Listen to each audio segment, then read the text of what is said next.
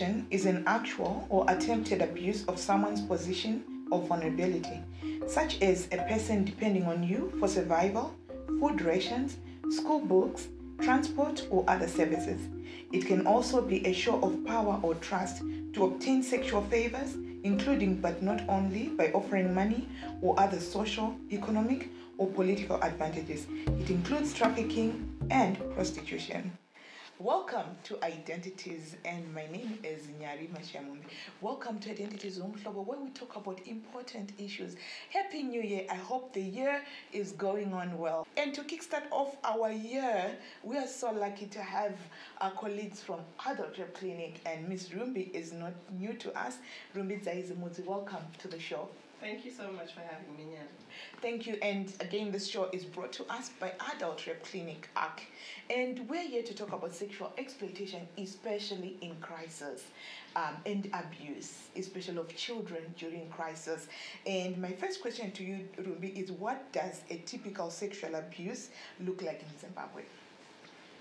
Okay, so I think we've got a wide range of abuses. Yeah. But talking about sexual abuse in line with sexual exploitation, we're talking about people in power, and this power is the type of power whereby maybe it's an organization that is giving food aid to a place, or maybe they've got school books, like you're right to say. But instead of just giving out these school books or this food aid to the children in the communities where they're supposed to go to, they then in return ask for favors from these children or from the families of children. So that is the form of abuse which we're discussing here. Yeah. So we are talking about children, and we're talking about crisis. When we're in crisis, we're talking about the COVID-19. Yes. We can also refer to cyclones that have happened. Cyclone Charlene. We've also had Cyclone Idai, and we're saying that it looks like when someone is distributing food. I think before we came on air, I was like, but is it practical that if someone has the intentions of abusing a child, a girl or a boy, during distribution of food, or it's books, or sometimes it's people in positions of authority, as you have said, to what extent does that child practically have power to say no to abuse? So you know what, I think it's good that we're actually having a show like this, because the viewers out there will then know and also be well informed to say, when someone who is coming to a community, let's say to a village, with some food aid, with food parcels, that person is actually on a job. Right. They just need to deliver these food parcels. They don't need to then say to a young girl, let me touch your breasts, or maybe come to my house later, let me kiss you. In exchange, these food parcels should just be given out. And this information we're giving out is to empower these young children and their families to know that there's nothing they should give in exchange. They should just receive the food parcel and go home, and not have to be told, I'll see you tomorrow, come back when it's dark. No, that should not happen. That is the exploitation that we're talking about.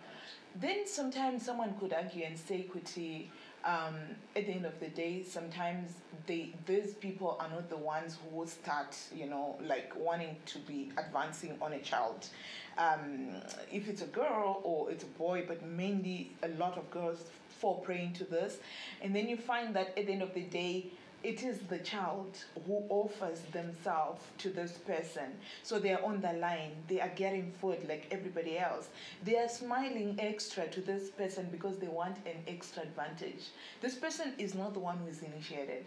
But because maybe this is a kid who's seeing that maybe if I try to be more nicer to this person, maybe it's a food ration that you spoke about. And they're trying to say, if I got nicer to this person, maybe I could get extra. Yes, I get where you're coming from, Nyari, and yes, that does happen a lot. But being a humanitarian worker means you're in a position of knowing what is wrong and what is right. You need to know the job comes with people wanting to be in your good books, so to speak, because maybe they hope you give them an extra ration. But it's the job of this humanitarian worker. It's our responsibility, the people that are in power, so to speak, to then say, you know what, to this young child, anyway, you don't really need to do this. It's our job to draw the line somewhere. We know better. We've been taught. There have been trainings. So the humanitarian worker, whoever is giving out this aid, knows better. the child, like we're rightly saying, is a child. They probably don't even know what they're doing. In their mind, they're thinking, you know what, this is a means to an end. But what I'm saying is that the older person, the worker, knows that is not allowed. So they should not exploit whatever, whether this person falls at their feet, they should not exploit that child. So, Rumbi, has this been happening in Zimbabwe? I mean, of course, I've read, reports. It almost sometimes feels like just abstract or things that have come from copy and paste from other reports from other countries. Do we have actually, children being abused in crisis? We have a lot of children being exploited, Nyari, in Zimbabwe, in Harare, in all these places that you're talking about. Yes, because then they ended up without shelter. And then the person at Pama tents then tells them, you have to come into my tent. So these things that they're happening, children have been exploited. And unfortunately, because they don't know whether to report or if they can even report, sometimes people in power make people believe that you can never report to anyone because I'm in power. Right. But this is why we're here, to say to people, you know what, you need to be safe. No one has the right at all to ever exploit you in exchange for any favor. That is so sad, if I can put it that way, Rumbi, and it's very touching. I mean, I'm already getting emotional because I think I kind of know what lack is, to be desperate to get food when you need it. And we all have gotten to a place where we, once in a while, we're very vulnerable. And so I just want you, for the purposes of someone who's watching Rumbi, maybe it's a kid, maybe it's a parent, maybe it's a neighbor, or someone who works in humanitarian who does not know this, that maybe it escaped them. What are some of the circumstances that kids or young women, young men find themselves in of vulnerabilities? Okay. So a typical example is whereby we have school feeding programs. I hope you appreciate that there are some communities whereby when children go to school, they will get some porridge. So it's very simple things like that. So sometimes a child the teachers, unfortunately, sadly, I'm not saying all teachers are bad, but you get that one bad apple where sometimes maybe because they are responsible, they'll say to a certain girl that, and this is a student, so this teacher would then say, if you want a double portion of porridge or something, you then need to go to the teacher's classroom. And then these girls will report, he either asked me to touch his private parts or something. And because tomorrow she thinks, it's okay, I'll get a double portion of the porridge. So it's really sad. It's shocking, to say the least. But it's cases like that. And then in communities, maybe these young girls don't even know. In her mind, she's thinking, maybe he'll just touch my breast. And I'll get the porridge. She's hungry. She's coming from a home where, because of the drought, there hasn't been anything in the field. They don't even have meal in their home. So this porridge for her is the meal that should sustain her through the day. And to get a double portion, I mean, it's maybe even worth going to this teacher. And then outside the schools, you have got communities whereby some other children are then told maybe they're being given farming inputs or receiving the food parcels. You get there and maybe for the extra 2 kgs of sugar or something, the person who's, because so some of them aid workers will be staying in these communities and people know, so it's two things. Sometimes you've got these young children going to this man's place because they're hoping for these sexual favors. And what we have said before in the show is to say, you are the humanitarian worker, you should know better. But surprisingly, some people will open their doors to these young children for that extra 2 kgs of sugar. And then sometimes there's actual sexual intercourse that happens between these people because you can exploit it. So it's rape. So they go on to rape. It can't be sexual. It's rape. They go on to rape. Yes, you can always then say the degrees of sexual exploitation. Sometimes they'll end with just a hug. Sometimes they'll say, I just got kissed. And then sometimes people will actually go all the way. And this is really, poverty hits people in different ways. And at the end of the day, you're thinking, I need that 2 kgs of sugar. So this is what we're saying should not be happening. People should just, if there's food aid, it should just be given. There is nothing that should be given in exchange, and I'll keep on reiterating that. And I think the most powerful word that you've just said that really jumped onto my heart is, you should know better.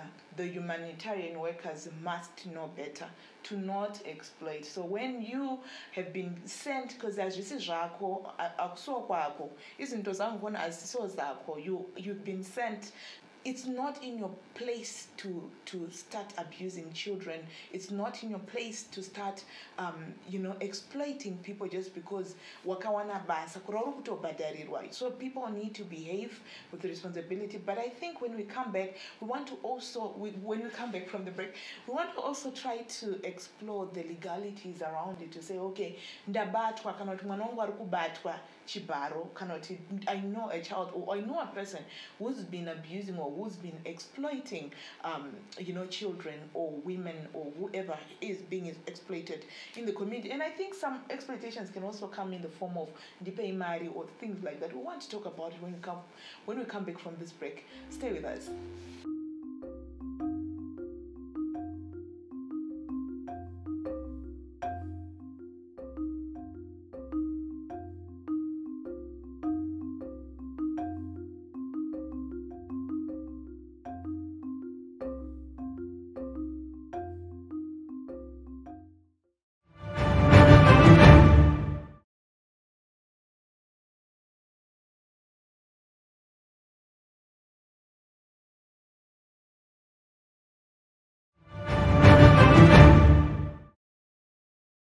Welcome back to your favorite show, Identities Umhlobo, where today I'm joined by Madame Rumbidza Izemodzi from Adult Rep Clinic. She's a nurse by profession herself, and we're discussing the issue of children, sexual violence, or people or exploitation of people in crisis or humanitarian settings, in the face of COVID-19, in the face of the cyclones that have hit Zimbabwe, Cyclone Idai, like others call it, and Shalen, which just passed.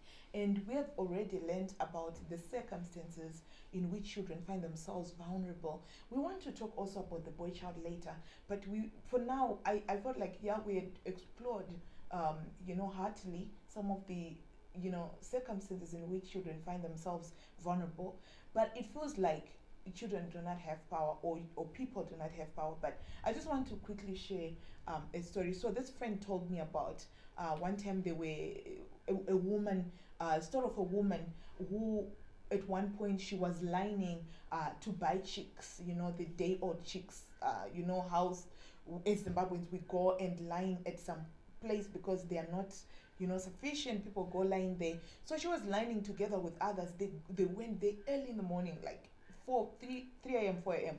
They go there. They would be knowing that on Mondays chicks are sold. So they went there. They waited around 7, 8 a.m.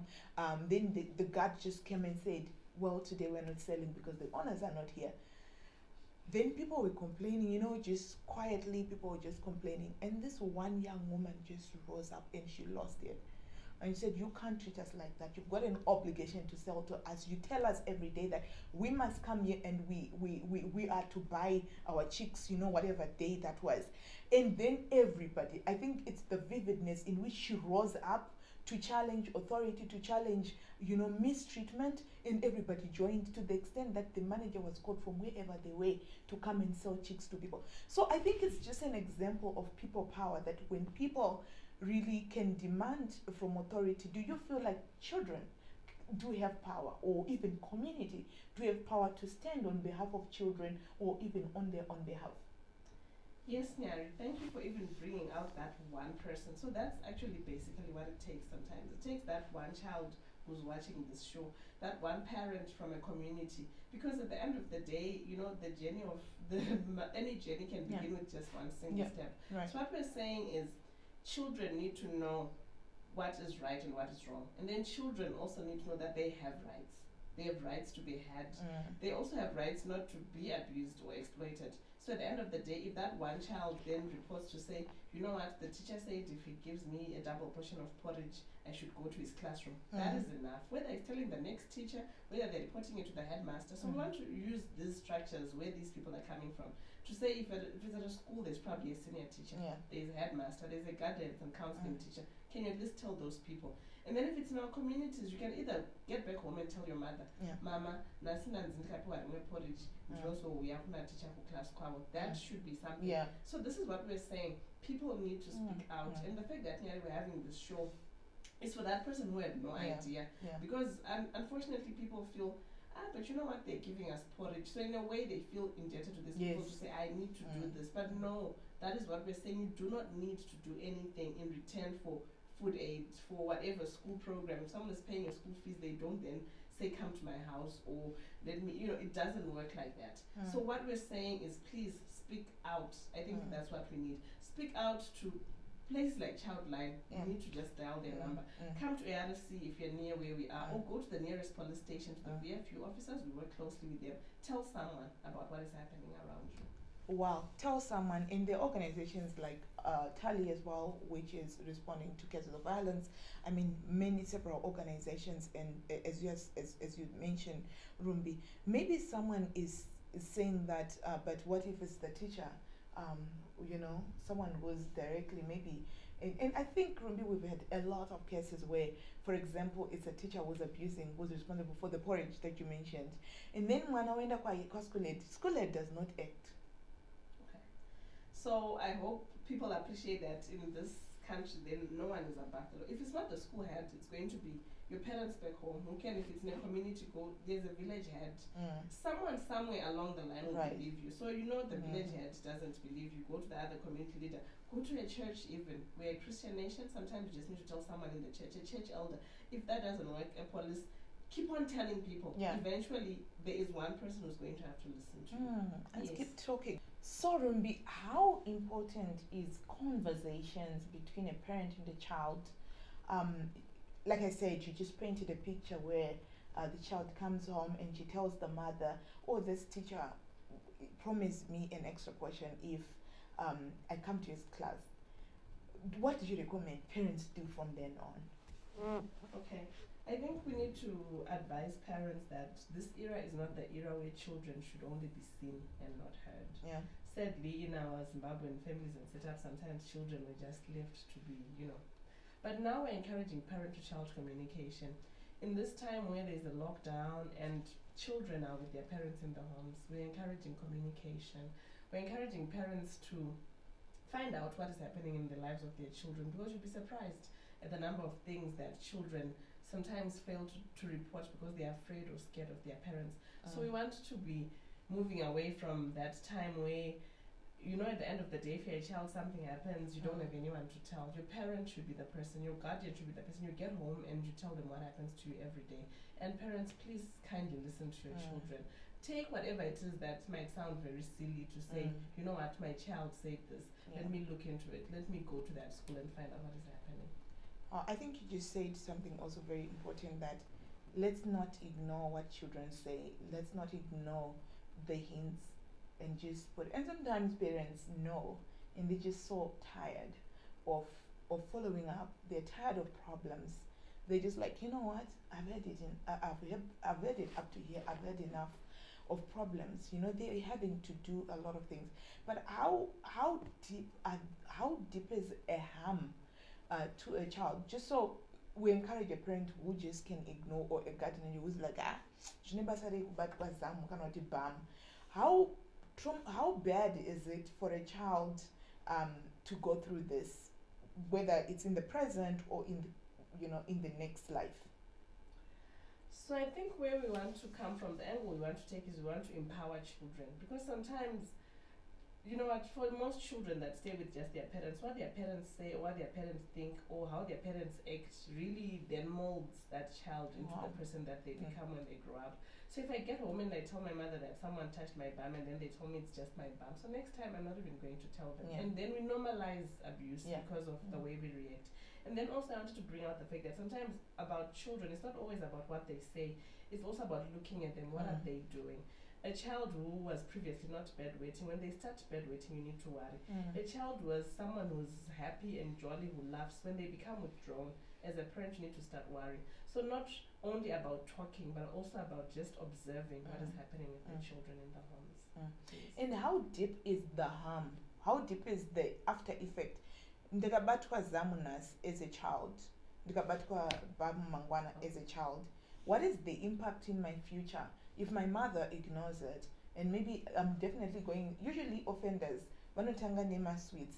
What we have kwangu, obatwa bam, obatiswa private, but the next thing is wakutorepwa.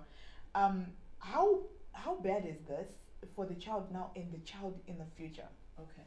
So sometimes we question ourselves about some children that we see even on social media dancing kuchikoro, they're whining on some guy's lap. I'm not saying this is what happens to all these children, but sometimes some habits we see later on in our children, we're fostered. Yeah. Sometimes we see women on the streets and we're thinking, this one is a sex worker. But what about this person's childhood? What was happening when they were growing up? So some of the things or some of the actions that people exhibit when they grow up were fostered when they were young. Right. So it's that deep. Right. It molds what someone becomes in their life, how they react. Or sometimes these are the people who abuse other people. You know the statement about how people who've been hurt will hurt other people. Yeah. So there's that. It's like a vicious cycle, really. Yeah. Wow. So that's how deep it goes. And as we just concluding this segment, as we're coming back, I just want to invite you to think about the people around you, the children around you, the children in your own community. Because one of the things that I know about our culture is sometimes we are never brought up to show love. We can't ask a child who says, oh, this that happened, maybe you're a guardian. We're just we're positioned to just ignore children, even your own child, to want to pick up a conversation with a parent. Some parents just dismiss the children. There's no rapport with children to actually come and tell you what's happening. There's a lot of blaming the victim, blaming one. I remember it. I think after the break, I'm going to share a brief about what happened to me in our field. Don't go away, stay with us. We're just taking a quick break.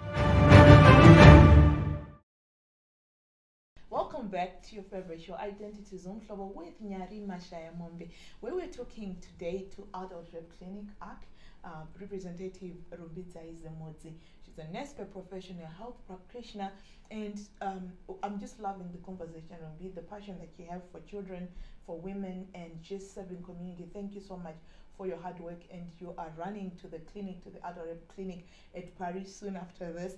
And thank you for the amazing work you're doing even during COVID-19. Before we went on the break, Rumbi, I wanted to say, just building from the issue of, sometimes, and, the culture that's brought up in the home, or just being brought up a Zimbabwean child without even your mother telling you. I remember there was a teacher, akandinyorera tsamba, ongibhalela incwadi, yafakwa ebhukwini. Then you put it was my geography teacher, he put it in the book. He was proposing love to me. And I remember in that moment when I saw that letter, I freaked out. What came to mind was, who is going to believe me? First of all, there were teachers who went out with kids at our school. And I was not going to be that statistic because they would fall pregnant and they would leave school. For me, it was not an option. I was in enough Namo, I could not carry any other. I just wanted to do my school and leave the school and proceed with my life. And now I was then thinking, if I go and tell my mom, she's going to ask me, what did you do to attract that teacher? You know how as girls we are brought up to say, so we are brought up as children to think that it's your fault when a man comes unto you. What do you have to say to parents about such talk, and also to children who have been victims of such talk? Okay. So I think for starters, we need to stop, you mentioned this before, stop victim blaming. Yeah. We should never find ourselves as parents or as guardians asking the question, what were you wearing, where were you, what did you do? It should never be about the survivor or the victim. The person who's wrong here is the perpetrator. Yeah. Is that humanitarian worker? Is that teacher? Is that other person? It should never be the child. We need to move away from that, and we really need to listen to what the child is saying to us. We need to teach our children. And I'm happy, like I've said before, that we're having such shows which I hope as parents watch, they can even then call their children into the room to say, you know what, come and listen to this show together. So that children will just know, and parents will respect them, and children will respect themselves. Right. So I think that's the other thing. Before you expect to say, well, let me, will my parents believe me? Children need to know that, yes, your parents will believe you. You need to just speak out. I think that's what we're asking children to do. Speak about it. What happens after you've spoken, that remains to be seen. But at least just say something. And like you're saying to parents out there, take time to listen. Let's not judge our very own children. We should be the safe space for our children.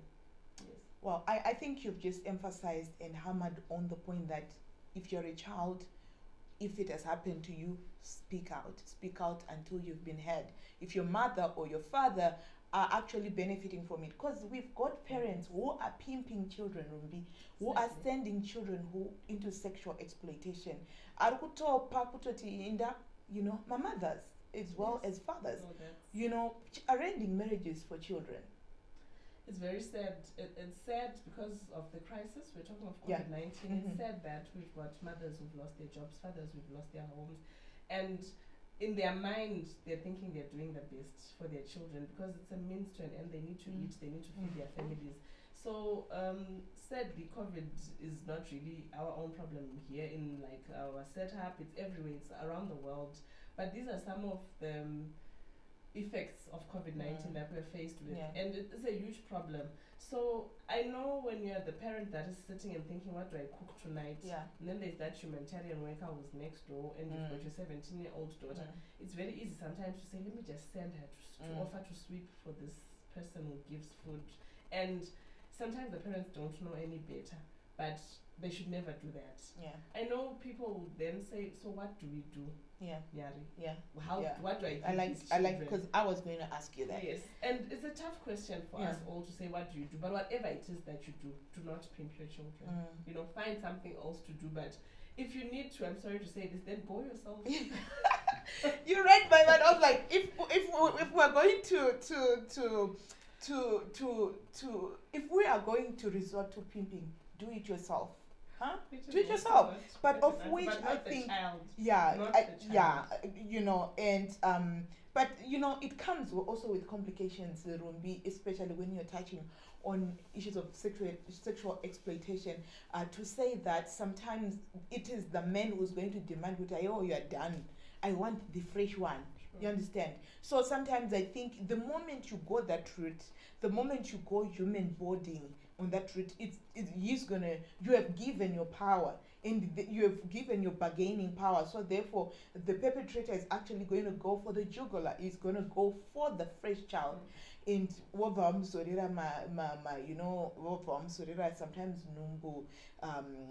sexually transmitted diseases, they take away their innocence, they take away their choices. It's exploitation, it's against human rights, you are dehumanizing a person. And that's why you find a lot of kids, and by the way, this is just not happening, yes, we're talking about humanitarian settings, but even wealthy people sometimes pimp children. That's why you find what is going on. Sometimes there is a story in the background. But Rumbi, as we go towards wrapping up our show, there are many things that we've spoken about that that around the issue of the law, the police. First of all, there's been talk that Mapurisa and resources, and the police sometimes there's been talk that Mapurisa can be they are corrupt, some of them, and they are easily corrupted or bribed. For a case to not proceed, we have dealt with a lot of victims and survivors who feel like their cases could have performed better. I remember a particular case where they were stopped that a cow was sold to go and pay the justice system, and for sure the person was given community service for sleeping with a 15-year-old when they were 26, 27 with other women, married as a man. What is the government doing, Rumbi, to make sure that resources are available for the justice system to eliminate corruption, to also make sure that systems are available from the government itself to ensure that no center whatsoever, or there is monitoring of those people who are providing humanitarian services, be it also organizations. What has been put in place by both the government, the organizations who are into these things, to make sure that their staff members do not become the vicious ones, do not become the harm in the society. The government to make sure that community is not being taken advantage of, in that the law is providing the safety it must to citizens. Okay. Thank you for that question. I guess it will also bring us to the fact that people should, whoever, this is actually for the perpetrators to say, even if you think I'm the policeman, so no one can report me, I'm the person, you're not above the law. No one is above the law. So what government is doing, what organizations are doing, they're working together. Government works with organizations like ARSC, through the Ministry of Health, through the Ministry of Education.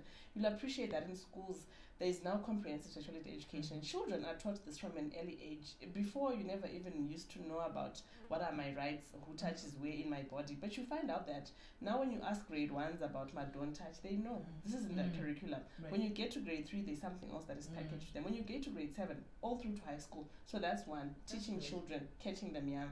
And then there's also the issues about reporting to the police. Sometimes not always about going to that one particular police station, and maybe you talk to someone. There are numbers that are at police stations, the victim friendly unit, and they say if you have if you're not happy with what has happened, call this number, call that number. So there's always that next person, like I was saying, keep on speaking out. So fine, this police officer today didn't really take my issue anyway. Come back the next day. These people work shifts. Go to the next police station. Call that number. Call that number that says it's anonymous tip off. Keep on going on until you've been heard. Like I was saying, there's always that one person who will eventually listen to you. Outside the police, in our communities, you'll find there's always going to be that organization. Come to ARSC. You mentioned other organizations. Go to Childline. You just need to find their toll-free numbers that you don't even need. You just need to get to a phone. These toll-free numbers are prepaid by organizations. So just reach out to someone, someone who's passing by. Ask them, can you call Childline for me? Can you call ARSC for me? I'm struggling. When you're sent to the shops, make it a point. Throw a note next door. Find a way to reach out. Yes. Wow, Rumbi, I feel like hugging you. But I am not hugging you because of Corona, and I got my sanitizer. Anyway, so I think what my takeaway point is, someone will listen to you. Keep talking. Go and talk to someone. If your mother does not listen, if your father does not listen, ma umama engalaleli, ubaba wakho engafuni ukukhuluma ngayo indaba le, kana baba wakho na meya kwasula ukuthirira, go kumapurisa wakawana pa shift iri munhu varipo vachimbolengalenga. Come back again, keep talking, go to church, tell someone. Eventually justice will be served. Citizens, I encourage you to take precaution to COVID-19. Watch the space. I am going to be sharing my story of COVID-19 soon. But until next time, sanitize, put a 1 meter. We are more than a meter apart here. Stay away from COVID-19. Take precaution. Have a good one.